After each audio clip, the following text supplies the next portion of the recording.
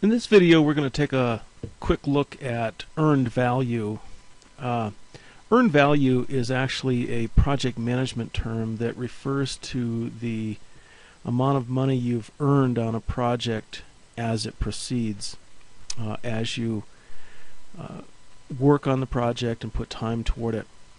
So I'm going to click over on the Project Tasks tab. You see 6 tabs along the top here. The first one is Project Tasks, and it allows you to create a project hierarchy with project tasks under summary tasks, very much like Microsoft Project. So I'm going to get into a little bit of the project management stuff here, but not too deeply. Here you see a project. I'm going to refer to this R0012 R4 upgrade project. You can see that we've got a column for cost client and cost client actual. The cost client actual, to cut right to the point, is the earned value.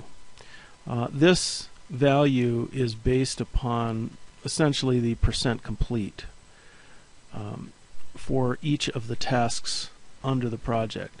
So we see a hierarchy of the project. If I click on one of these plus symbols, then you'll see that expands, and you see the other tasks underneath it.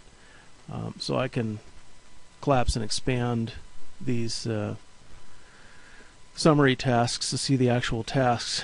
But the point I want to get to is that you have a cost client and a cost client actual. The cost client is based on the projected duration of the task and the billing rates. And then the cost client actual is based on actual time that's been entered into the timesheet, which causes the percent complete on these tasks to increase. So if I were to open up one of these, you can first of all see that these tasks are assigned to different users. But you'll also see a percent complete value here. There's an estimated duration, there's an estimated number of hours remaining, and the actual work that's been completed on here is directly related to your earned value. So in other words, you have earned money on this particular task as you've put time into the timesheet, and that time then ends up being billed to the client or participating in the final completion of the project. So let's cancel out of here. We see these two columns here, duration and actual work. If you go to the View menu and choose Columns, turns out that you can add some other columns here related to costs. There's client rate, salary rate, things like that. Quite a few number of fields here that are project management related. I had put the cost client and cost client actual fields in this view. So where do these numbers come from, these dollar figures? Well, those come from a client rate that you can type in. So if I go to Tools, Projects, I see a list of my projects. Click on this particular project that we're looking at.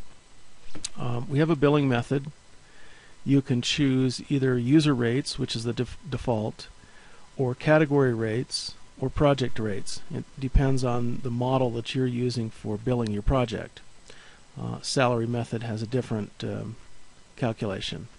So let me close out of this. We can then go to the Tools menu, choose Billing Rates. You can either choose Employee Billing Rates or Category Billing Rates.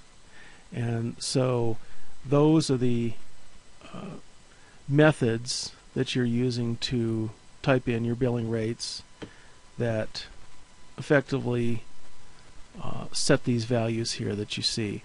So this particular project is a $747,000 project.